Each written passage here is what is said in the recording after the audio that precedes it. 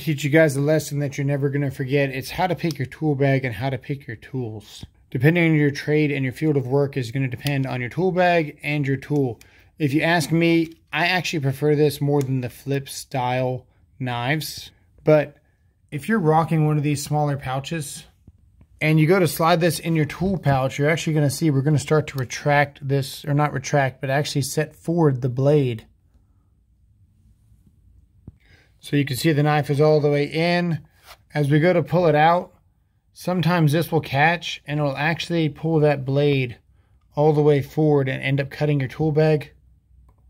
You can see right there where it's already advanced a little bit further forward.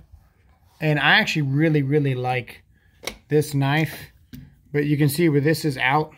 So if you got a tool bag like this and you're just throwing your knife in there, yeah, probably never going to be an issue for you. Hell, even in your pocket, you're probably fine. Even in your average tool bag, you're probably never going to have an issue.